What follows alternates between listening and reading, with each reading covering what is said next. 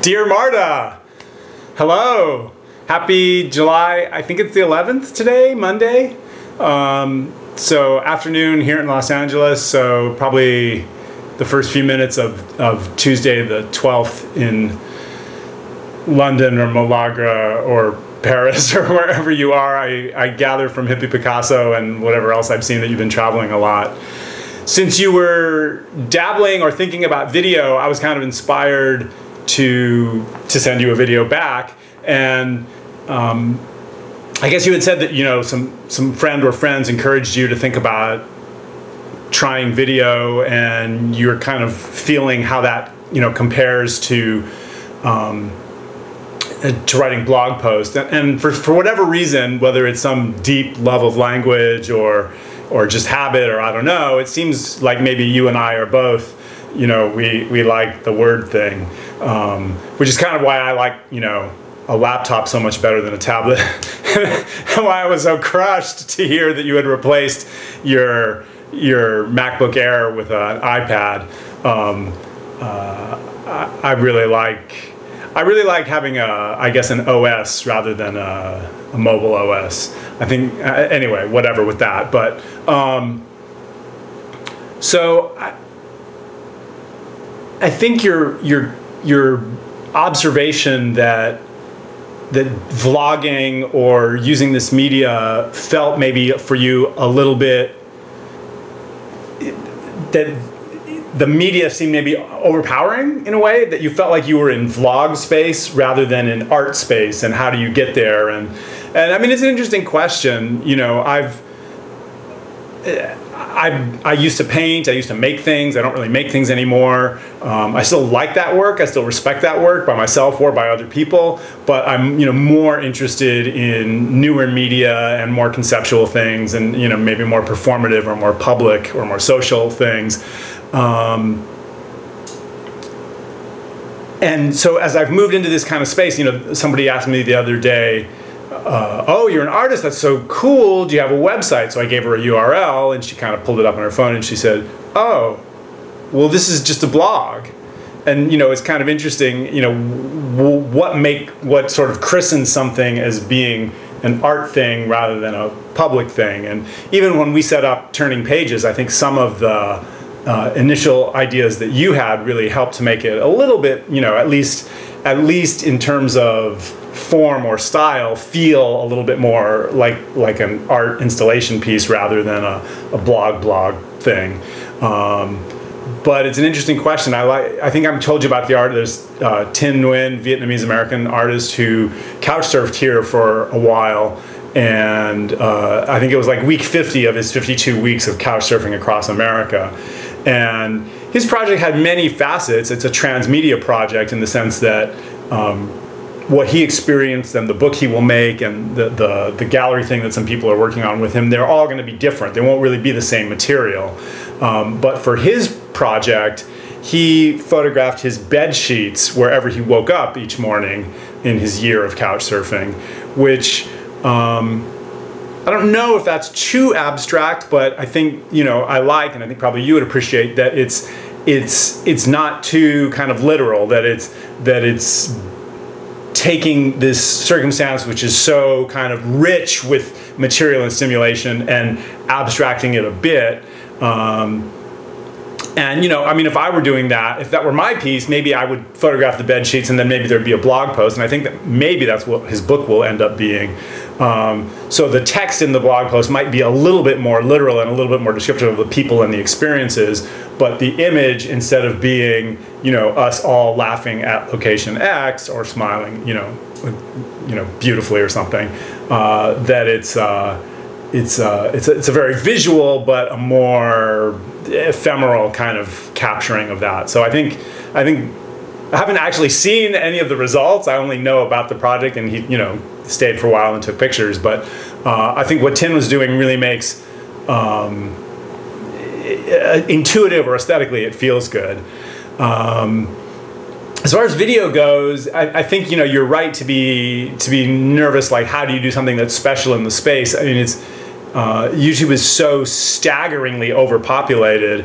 You might know that this may already be out of date, but the last I heard, the content uploaded to YouTube is 100 hours of new video is uploaded every 1 minute. So 100 hours, 100 hours, 100 hours. So I mean, it's just inconceivable how much content they have and how much you know, YouTube is outstripping the entire history of broadcast television. In, you know, I think in 2 weeks YouTube uploads more content than the history of broadcast or something like that.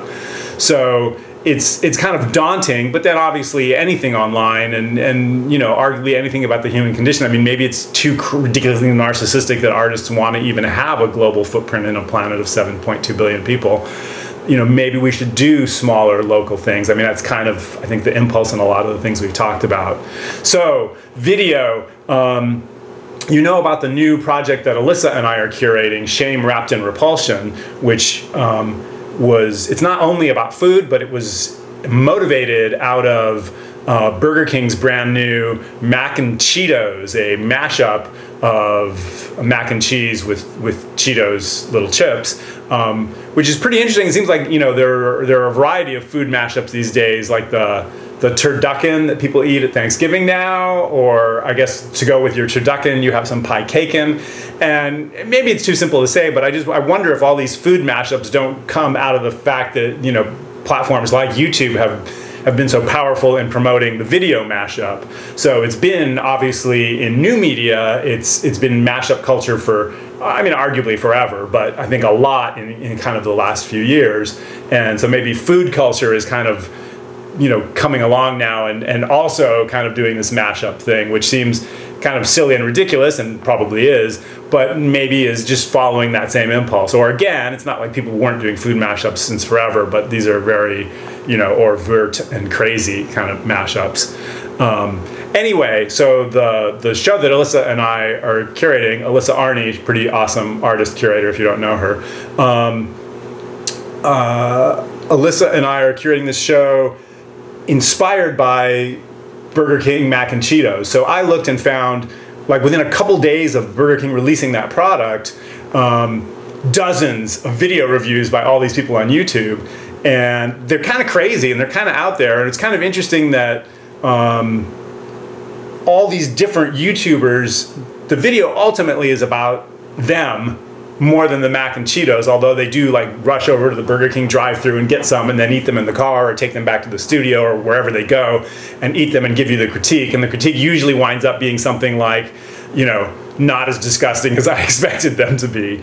But like, there are these two brothers who, like, it's an 11-minute piece they do, and they basically just sit in the car and cuss at each other for 11 minutes. And they also look up, you know, they're kind of like bodybuilder guys, and they actually do get on their phone and look up the calorie count for Mac and Cheetos. It just turns out an order of Mac and Cheetos has less calories than you know, an order of fries.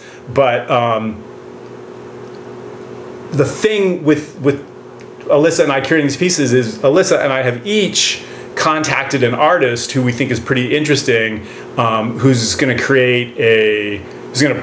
produce a Mac and Cheetos video review for us. I talked to Bambi Ford, who's pretty interesting, and Bambi's stuff is pretty crazy. And Alyssa talked to these guys who do these also kind of amazing food pieces. The thing is, the real, if you will, vlog YouTube reviews of Mac and Cheetos are already so out there that it's like, where's the room? Like here's reality and here's like art parody out here, but YouTube has pushed reality out to here, and I don't know if there's, like, for art or parody or critique or different points of view, like it always seems like it's already in there already.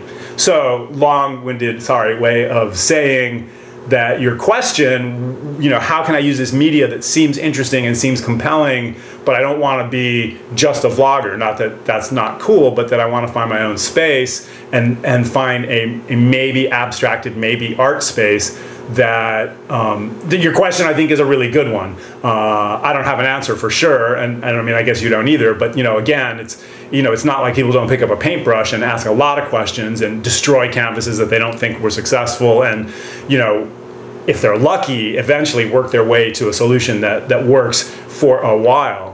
You know, I mean, if you look at art history, somebody like Pollock eventually found this solution that, you know, changed everything, but he didn't really want to keep painting those for all that long, and he moved into other things, even though, you know, the art world, which wasn't nearly as monstrous as it is today, you know, would have preferred probably him to just keep manufacturing these things and selling them. So he found really an enormous solution that changed a lot, but it still wasn't a solution forever. It was a solution for a while until you know, continue to move on. So I think you have a great question. I really encourage you to, you know, to keep going and see where the media can go. And I'd love to kick that idea around with you. Yeah. So I've been watching, you know, different people on YouTube these last few days, actually, and kind of my latest viewing has been this Stella Rae, who she's from Bellingham, Washington. She may have just moved actually to LA a few days ago, or if she didn't, she wants to do that pretty soon. Anyway, she's in Bellingham, Washington. She's a 17-year-old vegan, and I think maybe when she went vegan a couple years ago, she was by herself, I'm not sure, but she's kind of assembled at this late date like this vegan posse, and it's you know, sometimes you'll watch one of her videos and there's like 6 people in the room and they're all talking, and there's 6 or more video cameras, and they're all going out to each person's different individual channel. But what's I just find her to be really smart and really charismatic. I mean, you know, she just really, I think, connects powerfully with the camera, and it's really a joy to watch her stuff. Sometimes her pieces actually have quite a few ideas in them. Sometimes you could argue they're kind of about nothing, but really in either case, I think her presence and her connection to camera and audience is really powerful. Again, I know that's probably almost maybe even the opposite of what you're thinking of, but it's just interesting to see how, you know, someone pretty young can really just do some really great work. It's also funny, you know, some semesters I have my students, one of the activities we try is, okay, let's go do a vlog, and they hate it. For the most part. A couple of them might like it, but a lot of them really hate it. Now they're freshmen. I think seniors are already more outgoing and more articulate, but the freshmen tend to not love it. It's also worth saying, you know, Long Beach is really a great school, but, you know, to be honest, it is a working class school. It's not UC Berkeley or UCLA or Stanford or USC. I think at places like that, those students have probably been told every single day of their life, you can innovate, you can reinvent. It's, you know, it's your birthright to create and to, you know, to disrupt and to push your ideas out into the world. And I think, you know, those students have probably heard that every single day of their life. I don't think my students have ever heard that once in their life. So turn a camera on and start talking and, you know, be interesting, or just say anything at all is really a challenge. But one semester, I actually had them do the whole semester was vlogs. Like every week, that was how they turned their stuff in, was to vlog it. And the first week, they're kind of like in their bedroom at midnight. They're whispering and hoping their parents or whoever doesn't hear them, and they're so shy, and I can't even hear them on the video. And a handful of weeks later, they've really developed a rapport with the camera, and they've become, you know, engaged, and they're able to communicate.